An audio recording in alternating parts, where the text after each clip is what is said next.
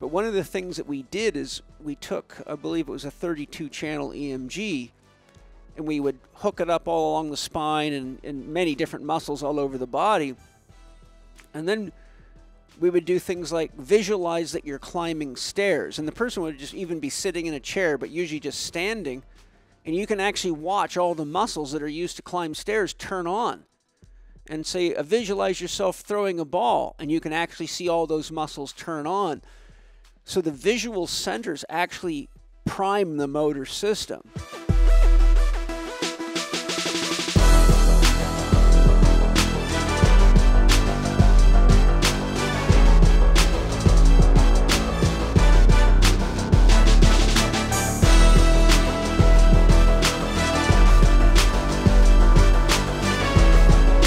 I want to jump forward in our list of questions because you're a big guy on affirmations and supercharging affirmations, and I think because so many of these story gaps root back to issues of insecurity, I find that an affirmation used properly can really help bring a person into the right mental framework to perceive themselves in ways that not only, it's not just perceiving yourself as capable, but it is part of a process of being capable of doing the necessary work to prepare yourself and develop yourself.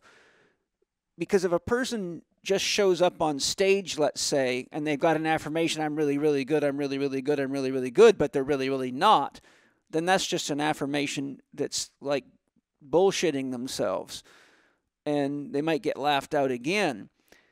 So maybe you can share, how do you feel affirmations can be used, not only for a story gap, but any other application you'd like to share? Sure. Affirmations are fantastic. And to supercharge them, okay, which is what we call it, it's a very simple process, and it's very rarely done, which is affirmations. Most people that use them have them written down.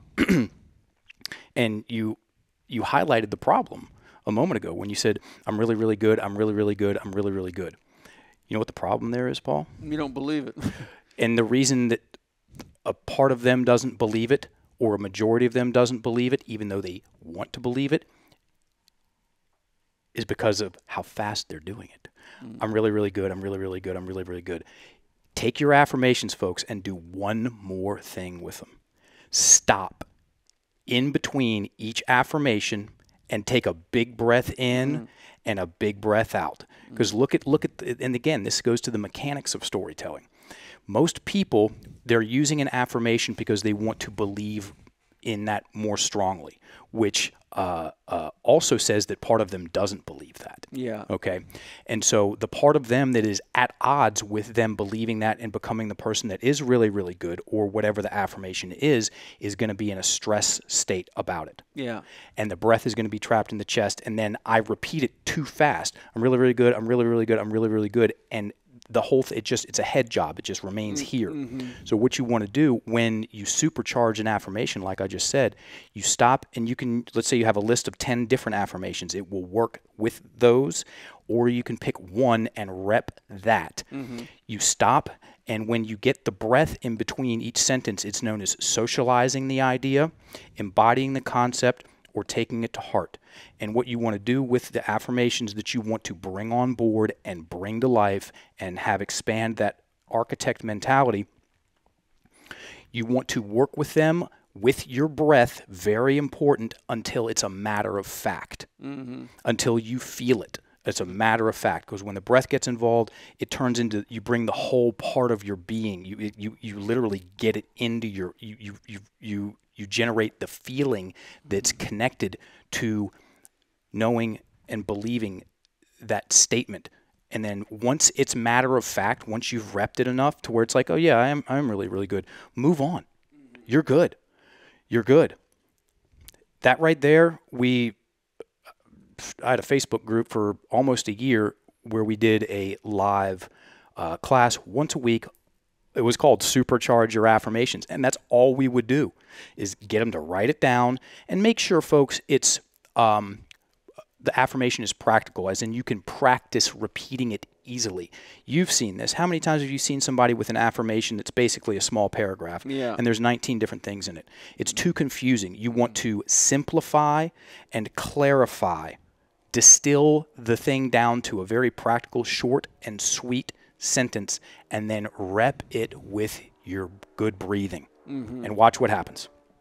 I also think that an affirmation can be supercharged, to use your term, when it's coupled with visualization. So instead of just saying, I'm really, really good at public speaking, as you're saying it, see yourself standing on stage, being confident in yourself, delivering well. Because I think that when you take it from pure audio content into video or visual, you're activating more neurons. You're getting more neural association, because you're activating the visual system, not just the linguistic centers of the brain. And, you know, when I was doing EMG training, I did a very comprehensive course in EMG training many years ago when I was really doing a lot of hardcore rehab, because I had all these patients with, you know, serious injuries and muscles that weren't working and discs that were compressing nerves. So I had to do a lot of EMG assessment. But one of the things that we did is we took, I believe it was a 32-channel EMG, and we would hook it up all along the spine and many different muscles all over the body.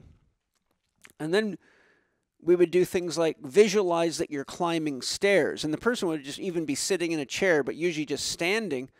And you can actually watch all the muscles that are used to climb stairs turn on. And say, visualize yourself throwing a ball, and you can actually see all those muscles turn on. So the visual centers actually prime the motor system. An interesting story I'll share with you. I was reading a biography. I think the guy's name was Dennis Coffey, and he was an officer in Vietnam, and he got captured by the Vietnamese, and he was in prison and tortured almost daily for 7 years. And he talked about one of the ways that he survived it was he was a lover of golf, and he would go play golf and he would just go to all of his favorite golf courses in his mind and play golf. And when he got home, after he got released from the prisoner of war camp and went home, he went to play his first golf game in by that time 8 years. And on his first game, he had improved his golf game by 10 strokes, which really shocked him. But the only explanation was he had been playing golf for 8 years in prison. And so it shows how activating the visual centers actually entrains the motor centers.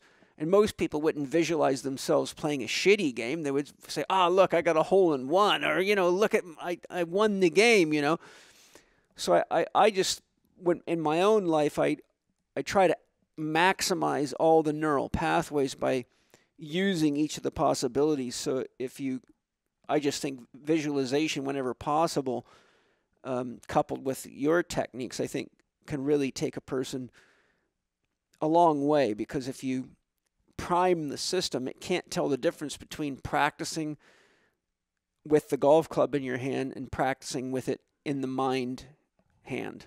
We have some fun ways of, the language influences our imagination is the core of that. So the way that we can use the words, another layer of supercharging the affirmations is past tense them.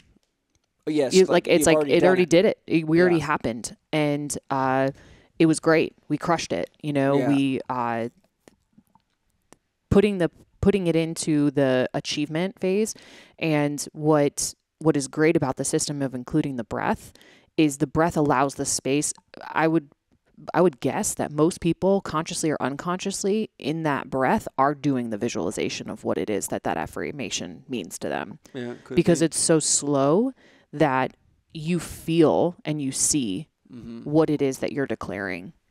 Yeah, good. The breath it's the feeling and the visual. The inclusion of the breath with affirmation will detail the mental imagery. Yeah. Because it's more believable. It's easier to see. Like, I'm really, really good. I'm really, really good. I'm really, really good with big eyeballs, like all puckered up. That's going to be hard for me to see that in my imagination. Well, not only that, the movie's running so fast. It's just a blur. Exactly. Exactly. Yeah.